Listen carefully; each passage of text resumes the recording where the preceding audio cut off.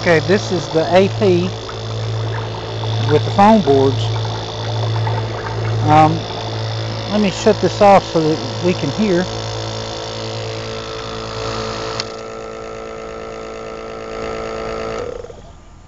These are two nebulizer machines.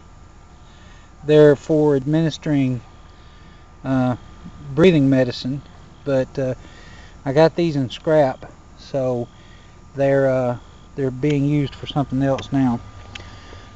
This is a 55-gallon drum.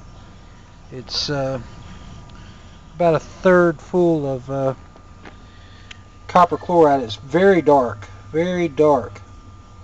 And I got these two hoses run off in it for air supply. So far, this is what I've gotten out of it so far. It's kind of hard to see, but it's pretty thick.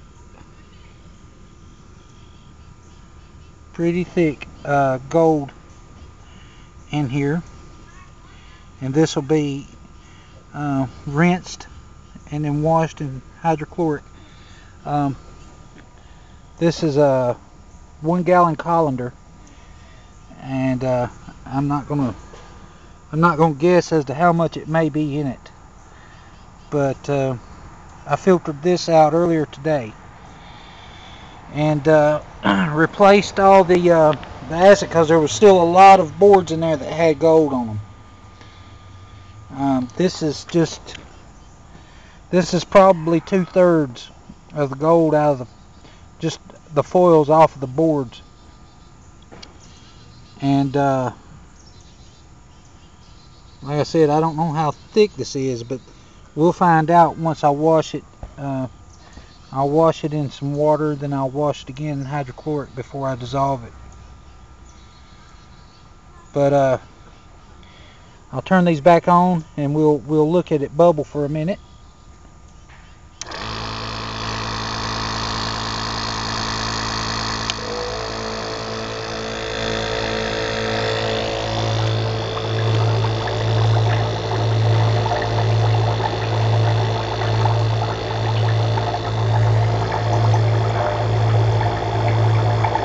That's a lot of air.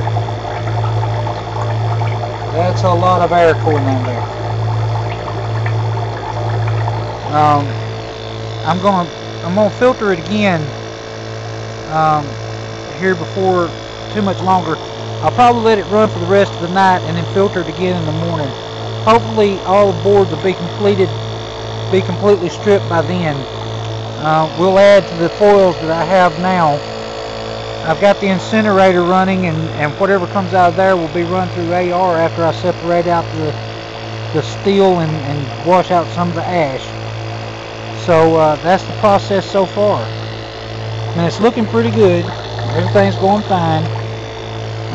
It's just the chemical part processes now, and it's moving right along.